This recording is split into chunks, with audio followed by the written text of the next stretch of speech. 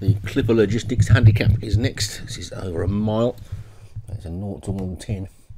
And the top one is Grandioso for Paul Rhodes. Holding, folding, Joshua Southern, Camphor Van, Darren Thompson, Swiss Army Knife, Paul Rhodes, Robbers Lane and Maybury Lane for Jim Murray, Imbrium for Tam King, Apollo for Django, Risk of Youth for Darren Thompson, Hymns Leon for Derek Hinton, Scottish Distillery Carla Arganti, Insensatious for Tam King, Cassius Clay for Molly Surfer, Jane Morris for Martin Lidl, Can't Thunderstruck for Derek Hinton, Harder Than Hard, David Robertson, Hefai Hezito, Vinnie Gerard, Light Stage, Hans Jones, Hefai Hank, Vinnie Gerard, Shooting Quasar, Hans Jones, Pretty Vacant, Darren Howells, Shoot 'em Down, no, Shake 'em Down, Martin Lidl, and Man Another, Darren Howells. So 23 runners then, so many that the commentator got the name of his own horse wrong. And they're all in, and away they go. Probably one or two hard look stories wide on the track this time. And Apollo and Insensatus are the two that are going to dispute the lead. Shake 'em Down, the other greys also coming through. The one that stuck really wide there looks to be the Jim Murray horse, probably Maybury Lane, or could be Robbers Lane.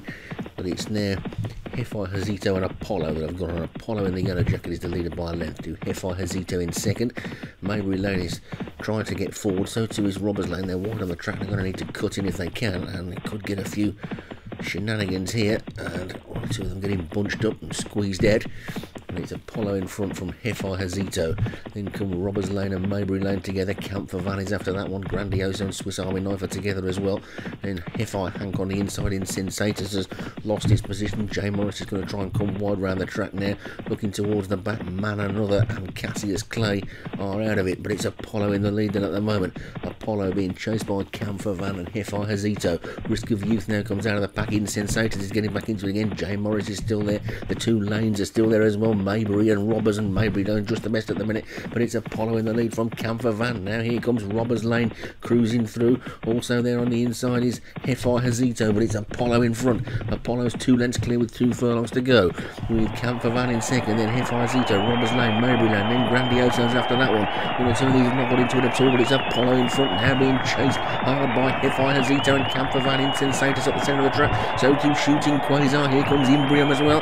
There's probably a blanket finish as they come to the final half furlong, but Apollo's still in front. Apollo's in the lead. Here comes Cassius Clay with a knockout punch on the outside. Cassius Clay swoops. Did he get there or did Apollo hold on? I don't know. The angle's deceptive. But Cassius Clay was right out the back with no chance and has come through like an absolute rocket.